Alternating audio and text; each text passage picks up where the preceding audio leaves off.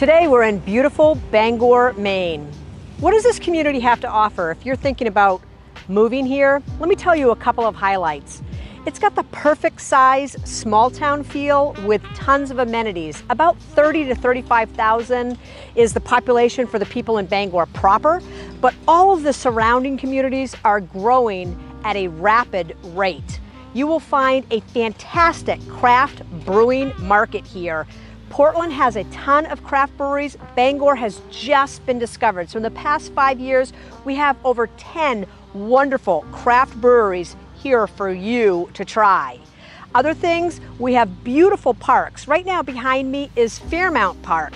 Bangor is split into two sides, and it's split by the Canduskeg River, home of the great Canduskeg canoe race that happens every spring.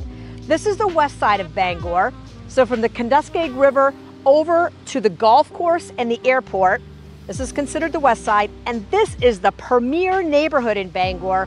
This is called Fairmount. The property behind me was built in 1900, and it's located in beautiful Fairmount Park, Bangor, Maine, 123 Webster Avenue. It has an absolutely gorgeous wraparound deck, and it has this beautiful Queen Anne architectural detail that goes 3 stories. And when we get up to the top story, you'll see that it makes the most cozy meditation room or an activities room for your kids. Really looking forward to taking you through this property to see all of its grandeur that has been updated for 2020. Something that you may not know if you're moving from another state to Maine is that Mainers tend not to use their front doors. You saw the beautiful wraparound porch. That is used constantly, spring, summer, and fall. But what Mainers do, we always use the side or the back door. So that's the way we're going to take you into the house today. Before doing that, however, I just want to show you what a 1/5 of an acre typically gets you. Very well manicured grounds if the house is located in town. And you'll see behind me and to your right that there is a beautiful fire pit and a picnic table. They've put down the crushed stone so that there's minimal landscaping that's needed for this area. If you have small kids and you want to use a yard, you definitely can put turf back here. We have a detached garage over to your left, and it's a 2-car detached garage with storage above. This is a very large home for being in town Bangor. Built in the 1900s, as I said earlier. What you typically get with these homes are very huge utility bills. But because there are 14 solar panels on the roof facing southwest, those utility bills are greatly minimized. So really, it's a net neutral house. It's been insulated to the nth degree, and you're gonna notice that I'm not going to be perspiring at all when we go in. That's because it's nice and cool. Right now I am on a typical hot, muggy Maine spring summer day. We're just coming into June, and it's really, really hot outside. It's over 80 degrees. Inside is going to be a cool reprieve from the heat and the humidity. Let's go take a look. Remember, Mainers are a little bit different from the rest of the country, and we like to use our side or back door, and that's the entrance where we've just come into the house. Now we're in the heart of the home. This is the kitchen, and this has been all redone and updated, completely renovated with greater than 42-inch cabinets. They go from the typical starting point all the way up to the ceiling with beautiful matching crown molding. You've got stainless steel appliances of the highest degree. You have a beautiful stainless steel backsplash, granite countertops, a propane cook stove, separate wall oven and microwave, and generous seating for 3 in the kitchen.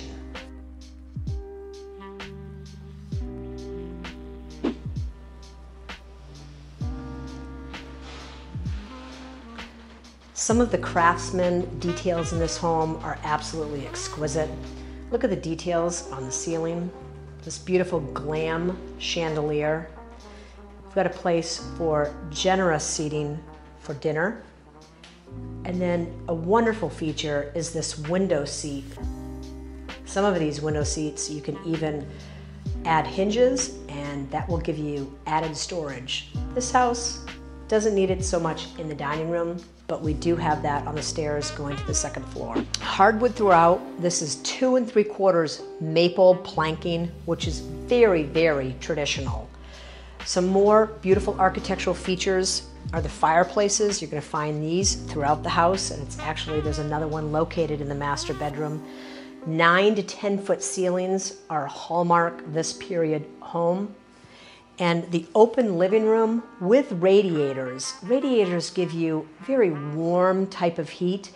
After the heat reaches temperature, the radiators, by virtue of the name, are still radiating heat throughout the room, giving you a very comfortable way to heat your home.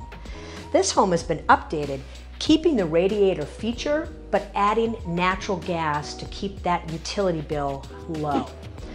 Oftentimes, with a home of this period and age, you will find very thick walls. That's an indicator that there are pocket doors.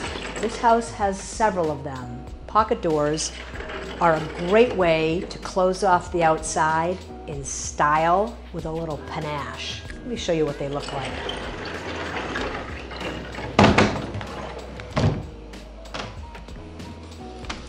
You'll notice the brass fittings on them. So really, genuine hardware. To recreate a house of this style with this type of craftsmanship would be probably over $1 million easy. Another great feature is this beautiful, gracious foyer. So if you do have guests coming in, they have a place to congregate. They have space to go in. This is a home office right now. And then they can go into the beautiful living room and walk through to the dining room. A new feature of this home is adding a water closet right here in the downstairs hallway. That's just a little half bath area, a fancy way to say that it's a half bath. And that has a combo fan with the light.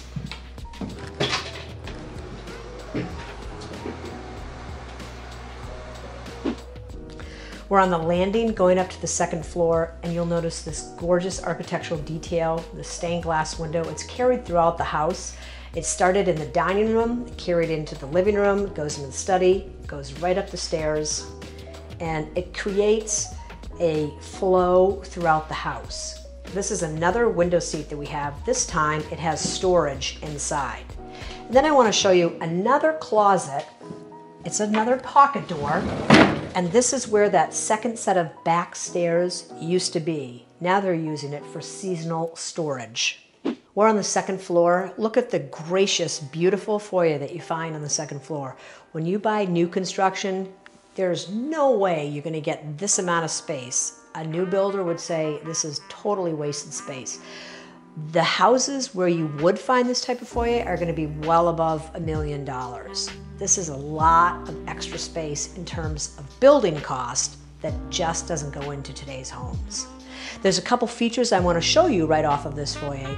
Number one is a very, very convenient washer and dryer in the closet.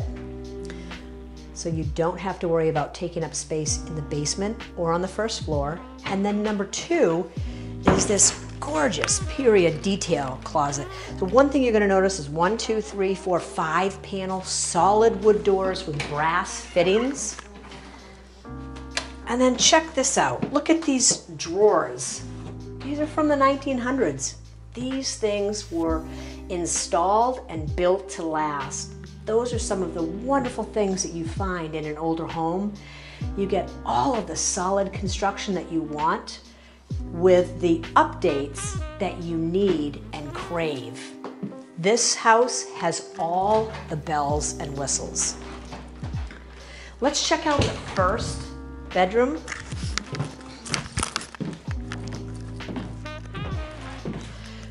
Very, very spacious. This has a full-size bed net to give you an idea of how much additional space you have here. You could set up a desk or a work area. I mean, these bedrooms are probably 16 by 16, I'd say. It's got a gorgeous little chair rail, or picture rail we call it, where you can just actually put pictures and lean them up against the wall. Wonderful architectural detail. We're going to take a look really quickly at the main bath. You'll notice that the glass is the really thick glass, and you move those doors, they're on rollers. So it's been updated for the 21st century. This has a queen size bed to give you an idea of its size. Still a generous amount of space for a desk or another bureau, whatever you need to make your bedroom comfortable. And we've got these oversized 5-panel solid wood doors with brass fittings. And you can see that it has ample storage space for this age of the home. It's very unusual to have these deep closets that go around the corner. Typically, they were incredibly shallow closets. Now we're going to take you into the piece de resistance, which is the master bedroom suite. This has another pocket door, so you can close yourself off from the rest of the house and really enjoy an ensuite to be proud of, with a book if you want to cozy up or have a cocktail with your partner. Come on in and take a look.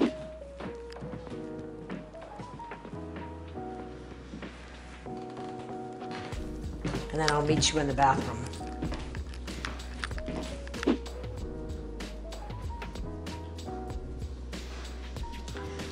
What you're looking at here is the master bath, and this has some lovely decadent features. Let me show you. First of all, you've got the bubble bath, and this has air jets. An important distinction from a jacuzzi tub, which has the water jets. Those oftentimes get gunk in there if it's not used on a daily basis. So with the air jets, you get the same action as a jacuzzi, but only with air. So you don't have to worry about those pores, so to speak, getting clogged. One of the greatest features in this master bath is the multiple shower heads that you'll see here. You start with a rainfall shower head at the top, you have a wand shower head, and you have 3 spouts to get every area of your body. If you want to be pampered with water, this is the place for you to hang out. In summary, this house has over 3,400 square feet, 4 bedrooms, 3.5 baths, a bath on every single level, beautiful granite basement, an absolutely wonderful flow throughout in the premier neighborhood of Fairmount on the west side of Bangor. Thank you so much for joining us today. I'm Mariana Reeves with the Reeves Group and E.R.A. Dawson. We look forward to seeing you next time.